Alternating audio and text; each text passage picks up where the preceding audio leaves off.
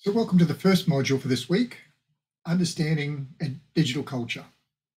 So we need to come to some shared understanding of what we mean by digital culture. Now, there are a range of different aspects of this, but essentially it's often in comparison to previous cultures. We had a print-based culture in the 19th century. In the 20th century, we saw a broadcast culture dominated by radio and television. And now we've moved into another type of culture where it's not so much broadcast. It's using the facilities of digital technologies, particularly network technologies, to enable a different expression of culture. And we're going to explore what that means in this course. So there are a number of key readings for you to have a look at.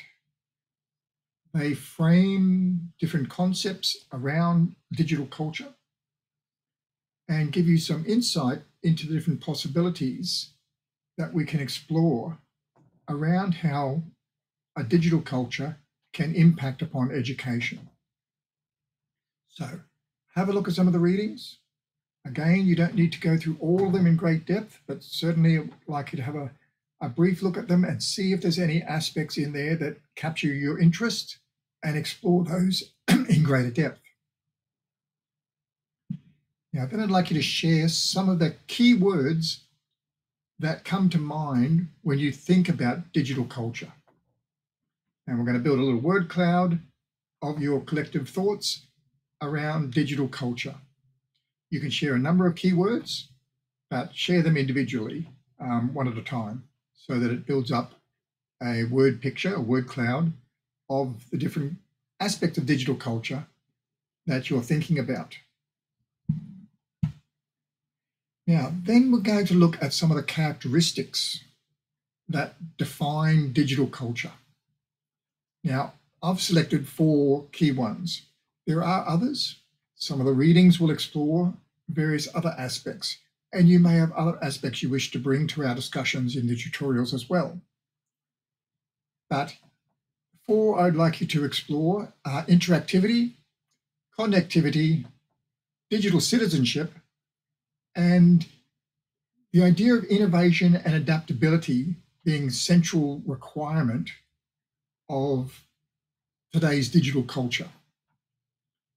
So again, each of these have some readings associated with them for you to delve into the concepts in greater depth.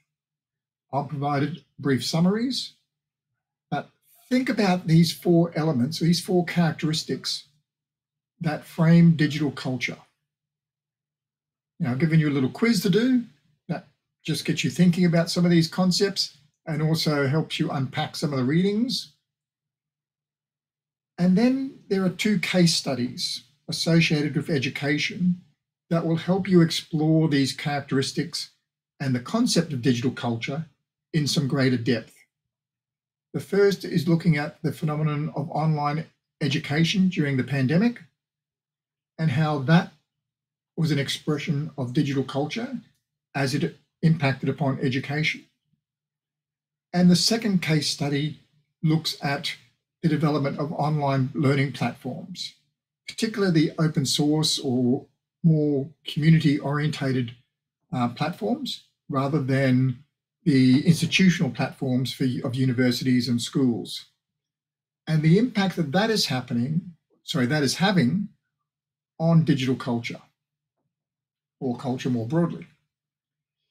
So look at those different case studies, the characteristics of digital culture, and the readings that help you unpack your understanding of digital culture.